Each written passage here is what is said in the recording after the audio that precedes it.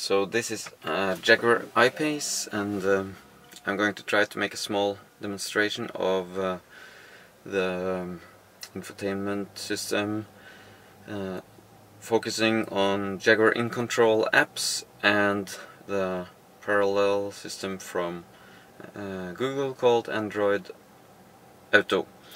So this is a basic default setup screen, and if I want to use Android Auto, I have to engage my phone with the USB cable, and there we are on Android Auto, and let's see if the system recognizes it.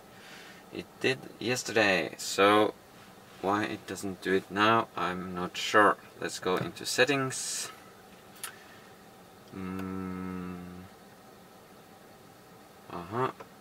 To start, choose Android Auto on the screen on your car, and there we see the icon for Android Auto, and I can push that, and you can now see that we have some dead space on the sides here.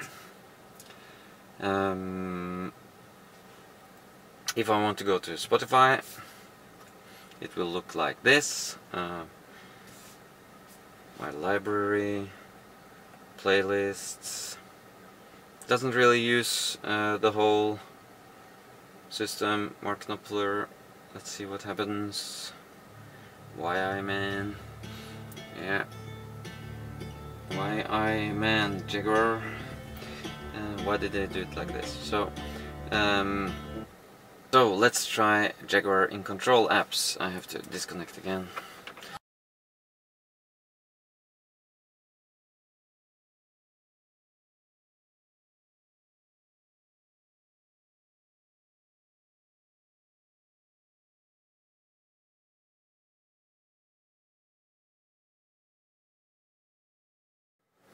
I think I finally found it.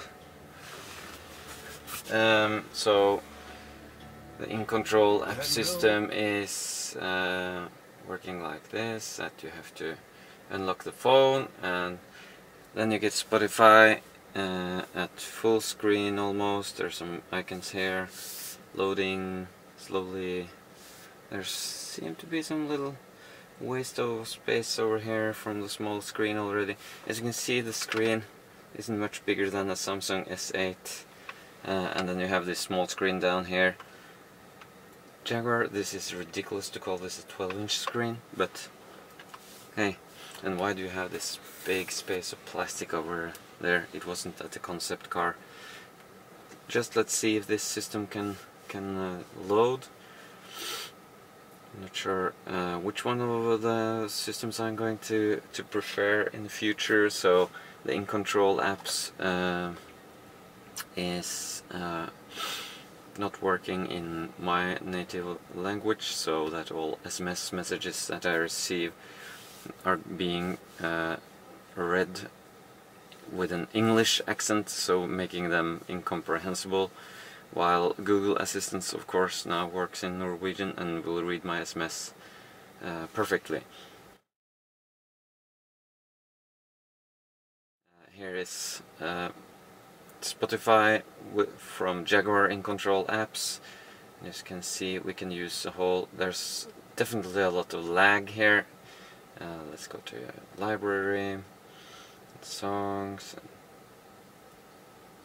You can search, of course. It doesn't work too well. Let's try to search for Dire Straits.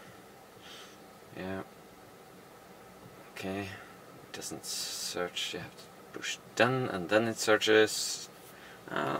So then suddenly the graphic seemed to be nice again, and you can find the car, and it shows